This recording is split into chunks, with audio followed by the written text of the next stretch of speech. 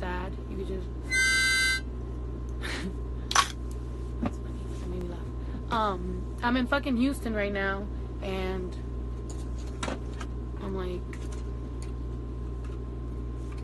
what am I doing for my birthday? Not shit. I ain't doing nothing for my birthday. I'm gonna be here on the bus, driving around the country, meeting y'all, and then hopefully I'll get to go home, and I'll get to sleep, and I'll get to, you know, whatever. Somebody tell me something fucking funny, please. Cause a bitch is going through it, yo. I don't know if y'all could tell, I'm fucking going through it. I'm like, I need to like make music. I need to like record music, make music, fucking drop videos. Like, I need to do some shit, cause I've been fucking going crazy out here on the road. I feel like last year I was going crazy on the road too. I feel like, I don't know what I need to fucking do, but I know I need to get my shit together, and I know that I need to make music, because that's when I feel good. I feel good when I fucking make music. And somebody brought up that I make a lot of heartbreak and sad and breakup songs, and I do. I guess I should make some like love songs, like, right? I don't know. I don't believe in that. What am I gonna say? I don't know. Breakups are a lot better for me. They're good for the soul. I think you always find yourself when you break up with people.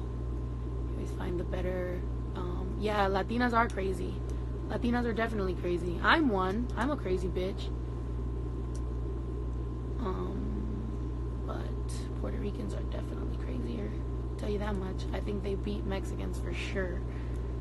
I've dated Mexican. I've dated Puerto Rican. I've never dated an Asian person.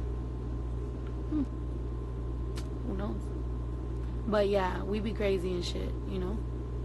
Oh, I'm playing with this fucking brush. I just found it. My room is a mess. I would show you guys around. The back of the bus looks like craziness, and it's a mess. And I'm gonna do laundry tomorrow, hopefully in Dallas.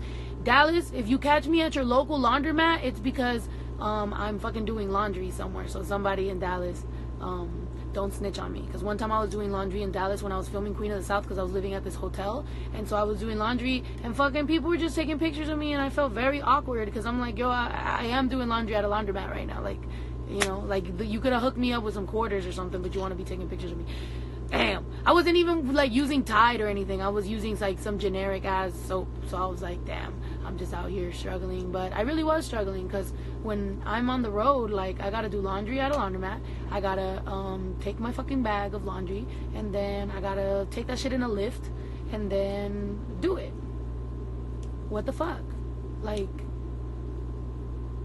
it's hard out here for a pimp. I tried the whole buying clothes on the road, but unfortunately I wear the, like, I always wear black, so like now I just have like 45 black jeans, ripped of course, and like 45 million fucking black of the same looking shirts and jackets and shit. I don't really like color, and yeah, I've been trying to wear a little bit more color. I bought some like colorful stuff, but I'd be feeling like I'm a fraud. Like, you know, I'm like emo and like sad, and then I'm wearing like colorful shit, and then people expect me to be happy, and I'm like, I'm not fucking happy, bitch. Don't talk to me right now. I know the tie-dye shirt tells you differently, but I'm not fucking happy right now, so don't talk to me. I'm just kidding. I'm being dramatic, actually. A lot of times I'm being dramatic for my own comedic fucking purposes. Sometimes I like talking shit and seeming like I'm mad, and then it's just funny to me. But I think people don't get that sometimes, and then they just think I'm a bitch. But I'm not. I'm just kind of talking shit. Feels good. Feels good to talk shit. What the fuck is watching you on video?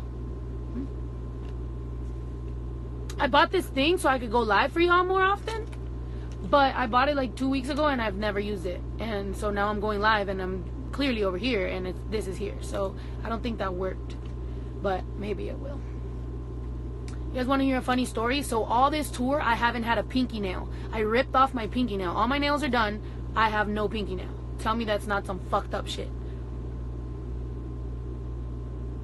It is. Fucking Diana, I know you hit me up. I'm sorry. I'm gonna hit you up. I promise. I know that I have to get you into the show and everything. But yeah.